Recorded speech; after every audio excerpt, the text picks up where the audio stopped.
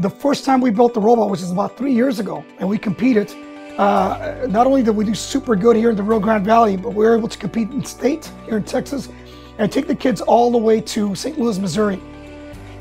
Beautiful thing about it is that our students are very, very low socioeconomic. Some of our students have never left the valley.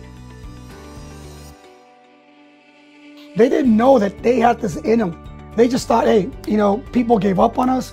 We're just gonna be, it's kind of like a holding tank, and once we're out of here, we're just out of school once we're 18. But what this did is it gave these kids a second chance to belong to something.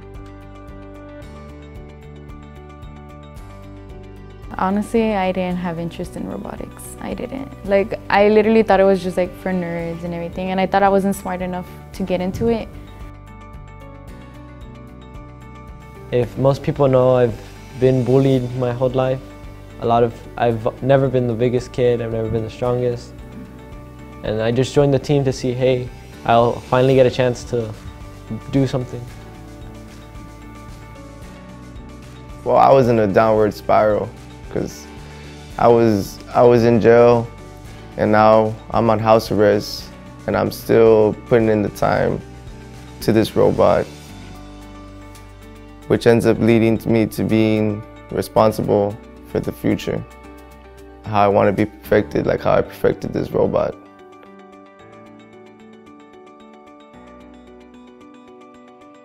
The team has changed me in a lot of ways, honestly. Yeah, there is a point in my life where, yeah, I just wanted to end it. I was done with everything.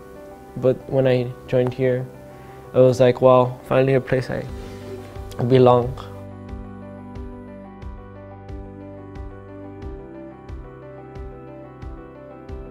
I mean, these kids, honestly, they weren't angels. They were not angels, not even close to being angels. But what I saw in them was just a change of attitude. When they went to the World Championships up in St. Louis, Missouri, these kids didn't feel like they had to be tough or we are ousted because we're different from everyone else. They were hanging out with valedictorians, AP students from New Zealand, Australia, Mexico, and they became kids again. We won like the whole row of the competition.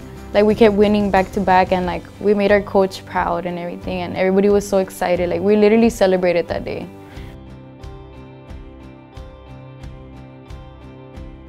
They don't expect much from us because we're like the school that nobody wants to go to because it's like the worst school. Our students are actually doing something healthy, that they're educating themselves, that I'm seeing them grow, not just emotionally, but personally.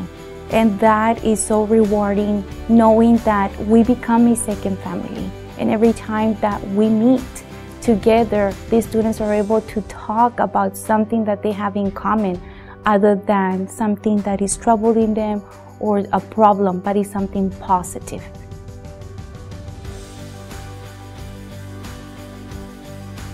Personally, what I get out of this is to see young lives change.